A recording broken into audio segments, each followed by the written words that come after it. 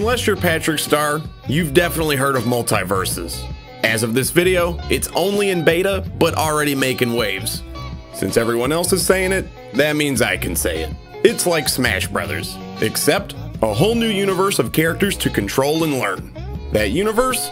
Warner Brothers, which actually contains some sick IPs. Harley Quinn, Finn and Jake, LeBron James, and even the damn Iron Giant. Even though MultiVersus is in beta, the game is constantly being updated with skins, stages, in-game events, and best of all, more characters and modes. So there's a little hope that they may give me Space Ghost Coast to Coast and Captain Murphy from C-Lab 2021. You're gonna give me what I want, or I'm gonna continue to hurt people you love! And hope that we'll get even more modes to play to occupy our time outside of 2v2 and 1v1 battles, or 4-player free-for-all.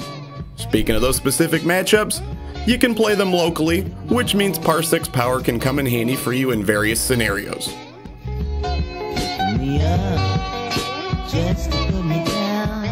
Step 1. Fly over to parsec.app and hit the shiny download button. Step 2. Open up MultiVersus on your machine. Step 3. On your brand new application, find the Arcade tab or the Computers tab and choose to host MultiVersus. There's a big link you can send out to anybody you want to come play, so once all your friends or foes have joined you, you'll all begin seeing the same screen at the same time, so plug in those controllers and please try not to lose to Rain Dog.